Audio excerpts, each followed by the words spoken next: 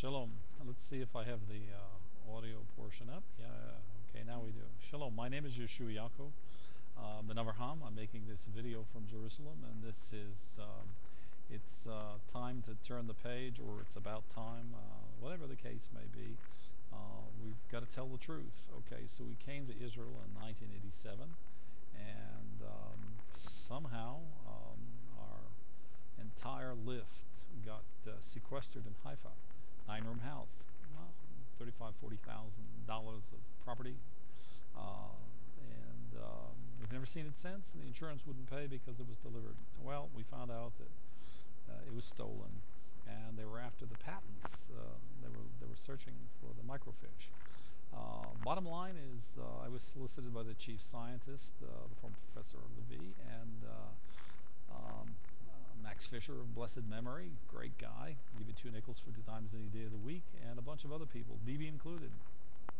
Anyway, I came to Israel, and in a short time it was very clear to me that, there's a saying in Israel, if you're in Israel more than 5 minutes, you don't have the friars, you're the friar.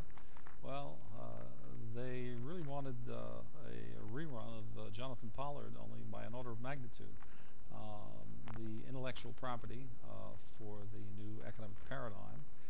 I'm the author, and so that's what they were after, and that's a big prize.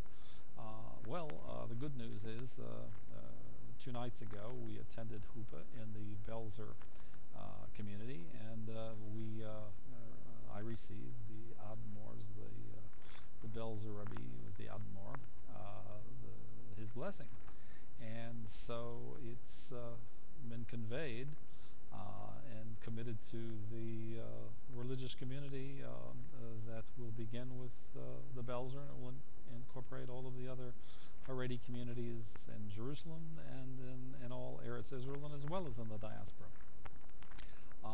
To end the bias,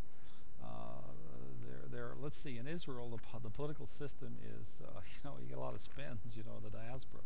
But there was only one constituency. Let's see, there were 3 hatreds of the bureaucracy, the politicians and the bureaucracy, and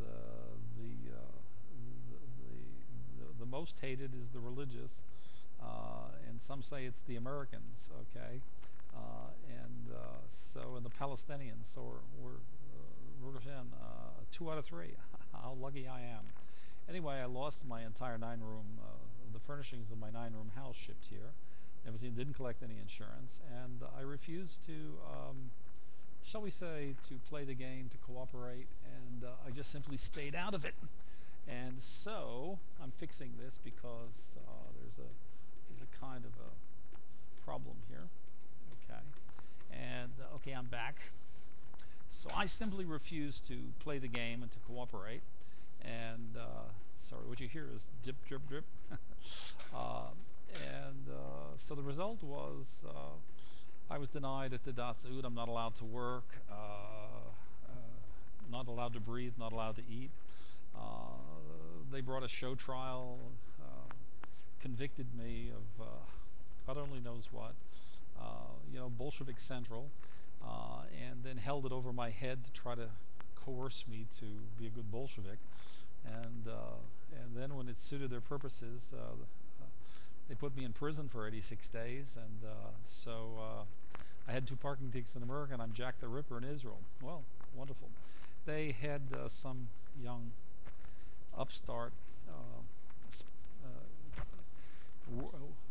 spying in my company from inside, and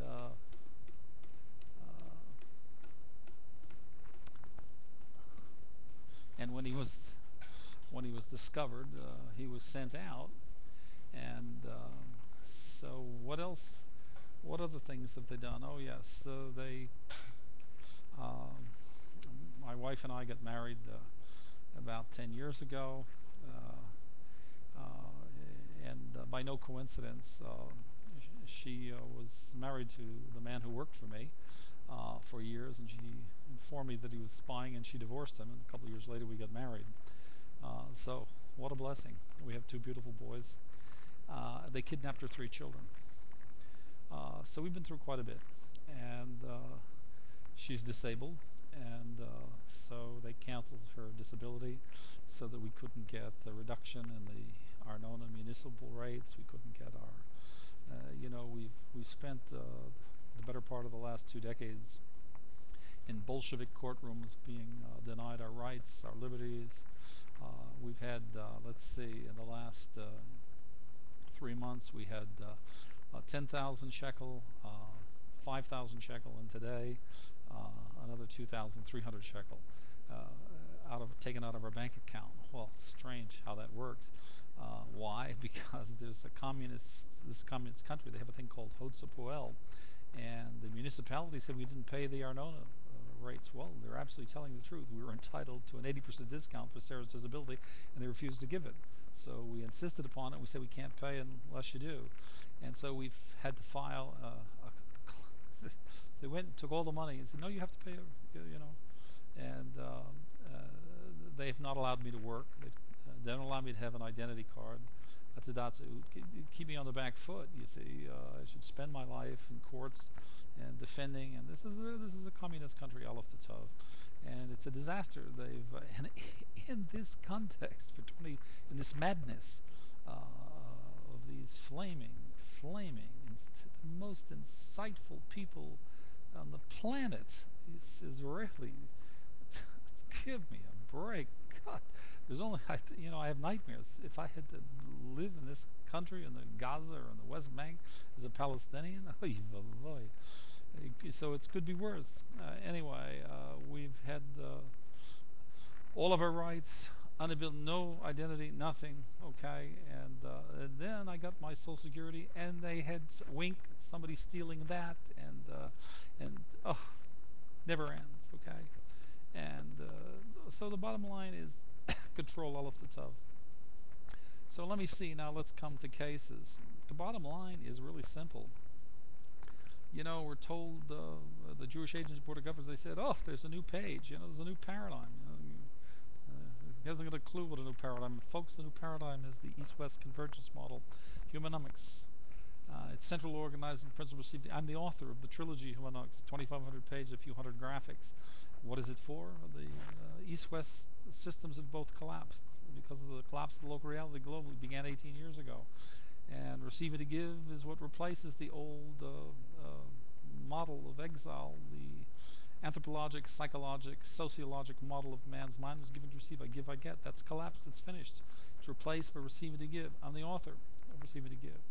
Okay, and it's the new cognitive behavioral science, and also I'm the author of the new economic paradigm. Humanomics' other paradigm is the central organizing principle of the world's new economy, which is integration of labor, identifying information in classical terms, the new agent transformation.